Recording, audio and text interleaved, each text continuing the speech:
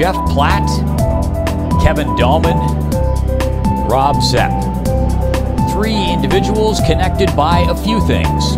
They're all very good hockey players, they're all Canadian expats, and they all had a desire to play international hockey at an elite level.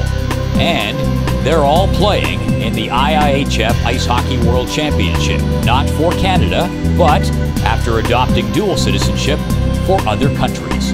I had some interest from Berlin, where I've been playing there for the last 6 or 7 seasons, and they also knew about my heritage. So the first year I went as an import player, and we looked kind of into my family tree a little bit, and I mean, we didn't have to look far. My father was born in Germany, and both sets of grandparents were German. So yeah, we made the application, and I have dual citizenship now. Almost half of the players in Kazakhstan have dual citizenship. Most of them are Russian dual citizens. Dallman is the lone Canadian in the mix. He made his debut for Kazakhstan in the final Olympic qualifying tournament about 1 year ago, and this World Championship is the first of his career. It was a couple years in the coming. I was there with Belarus for 4 years, and it was a great 4 years there, and I had a great time, and it came like a second home to me, and I never had a chance really to play for Canada. I never got the opportunity, and then they had mentioned it, and then we talked for a little while, and like I said, it was great. It was like my second home there, and I had a great 4 years there, and a great bunch of guys. It's like a family.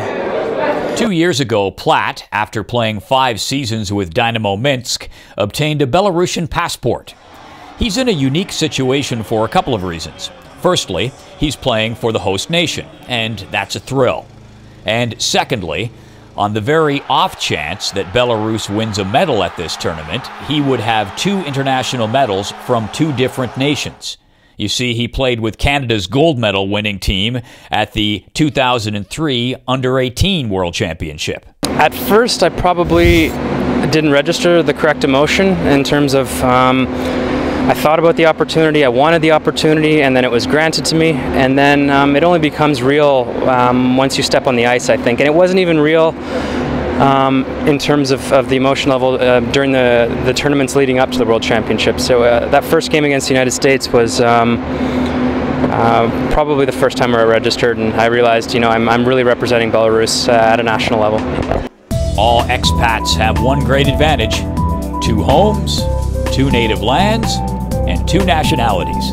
Not surprisingly, they feel a kinship with one another, all in the same unique and yet connected situation. Do you feel sort of a kinship with them in a way? A little bit, yes.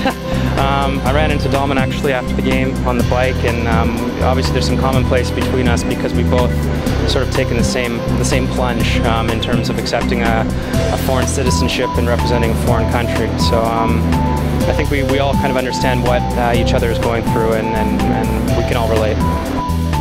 Reporting for IIHF.com, I'm Paul Romanek.